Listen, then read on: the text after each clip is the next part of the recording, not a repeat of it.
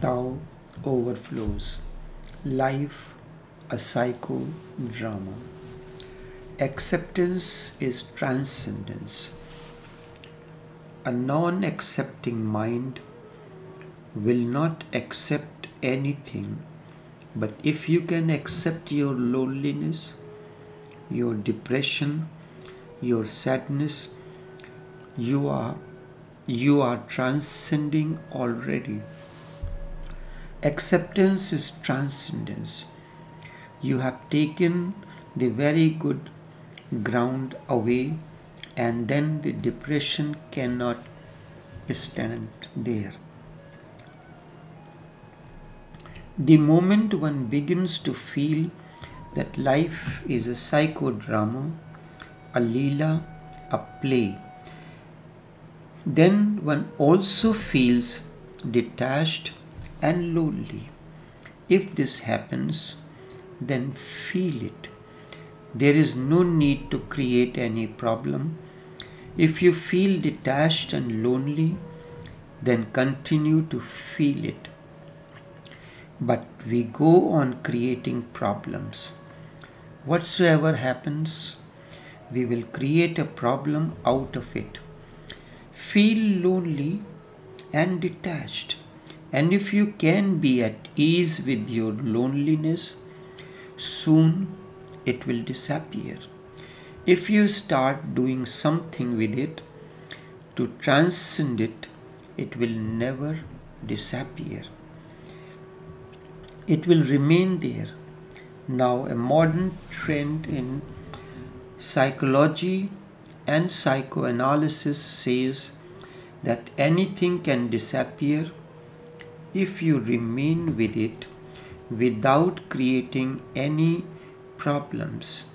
And this has been one of the oldest techniques of Tantra.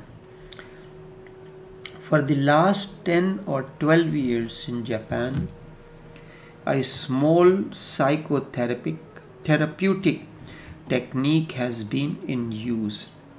A small psychotherapeutic technique is in use. Western psychoanalysts and psychiatrists have been studying it. It is a Zen therapy, and it is wonderful if someone goes neurotic or psychotic. That man or woman is simply put in a lonely room, and he or she is told, remain with yourself, whatsoever you are, neurotic. Okay. Then be neurotic and live with it. And the doctors do not interfere. Food is provided. All needs will be fulfilled. Attention will be given, but there is no interference. The patient has to live with himself, and within 10 days, he starts changing. Western psychoanalysis works for years, and basically nothing changes. What happens to this Zen patient? There is no interference from outside. And when there is no interference from outside, there is just acceptance. Total acceptance of the fact that, okay, you are neurotic. Nothing can be done. Zen says that one tree is small and another tree is big. So, okay, one is small, another is big, and nothing can be done to it. Can you do anything? Once you accept a thing, you have already transcending it. The process of transcendence has begun. One of the most original psychiatrists from England, R.D. Liang, has now proposed that if we can leave a madman to himself, just paying loving attention to him, fulfilling all his needs, but not interfering with him or his process of neurosis, he will get over his madness within 3 to 4 weeks. His proposal is that no madness can last for more than 10 days if it is not interfered. It lasts for long simply because it is interfered with. If you interfere, then you are prolonging the process. What happens when you are not interfering in anything? The human mind in a situation like this wants to interfere, and that is one of the greatest mistakes. What happens when you are not interfering in anything? You feel lonely. So feel lonely. Go on feeling like this. It is how you are. And when you feel lonely, you start doing something, and then you are divided.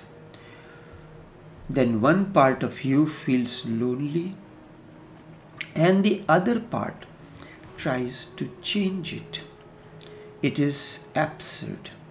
It is just pulling yourself up by your legs or the string of your shoes, pulling yourself up to the sky.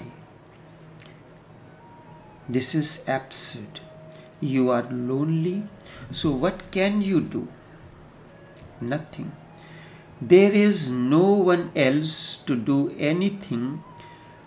You are alone, so be lonely. And this is your fate. This is how you are. What will happen if you accept it? If you accept it, the fragmentation that one part wants to be lonely is lonely, the other part goes against it. If you accept it, your fragmentation will disappear and you will become once again one. You will be whole, undivided. The schizophrenic nature will disappear. If you are depressed, so be depressed, but do not do anything. And what can you do? Whatsoever you do will be done out of depression because you are already depressed. So anything that you do, it will be the outcome of depression. So it will create more confusion.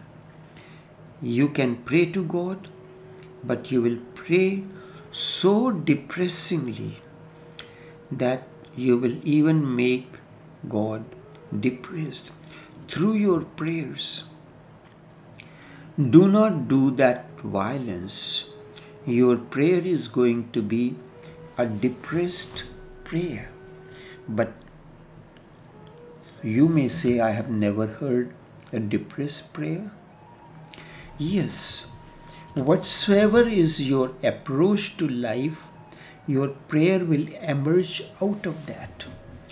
You can meditate, but what will you do? The depression will be there because you are depressed. Whatsoever you do, depression will follow each one of your actions, whether you are meditating or praying or doing anything. Even if you engage in cooking, your cooking will be a depressed cooking. And if you are sensitive, you can feel those sentiments and emotions in even cooking whatsoever. If a depressed person is cooking something, after eating that, If you are sensitive, you feel that effect. Whatsoever you do, depression will follow. More confusion will be created, more frustration, because you cannot succeed. And when you cannot succeed, you will feel more and more depressed. And this can go on ad infinitum. It is better to remain with the first depression than to create a second circle or go on increasing second circle, the third circle, and go on creating circles after circles of depression, different layers of depression. Remain with the first, because the original is beautiful, the second is false. You are trying to solve your problem of depression in that you create a false layer, and the third will be a far off echo. Do not create these. The first is beautiful. You are depressed. So this is how existence is happening to you at this moment. Accept it. You are depressed. So remain with it. Wait and watch. You cannot be depressed for long, because in this world nothing is permanent. This world is a flux. It goes on changing. This world cannot change its basic laws for you, whether you are a Buddha or not. This world cannot change its basic law for you so that you can remain depressed forever. But the problem arises, we try to find the solutions or check the psychiatrist or take antidepressant tablets and all that, and thus you complicate the situation and make yourself more and more depressed. Nothing is here forever. Everything is moving and changing. Existence is a river that is rivering. It cannot stop for you, just for you, so that you can remain depressed forever. It cannot happen. Suddenly a breeze comes in, but this breeze will not remain there always for you. If you look at your depression, you will feel that even your depression is not the same the next moment. It is different. It is rivering and changing continuously. Just watch and remain with it, but do not do anything. This is how transformation happens, through non-doing. Whatsoever transformation happens in the state of non-doing. You start the process of doing, then doing must end into non-doing. This is what is meant by effortless effort. This is how transformation happens, through the state of non-doing. Enough for now. The talks on this will continue.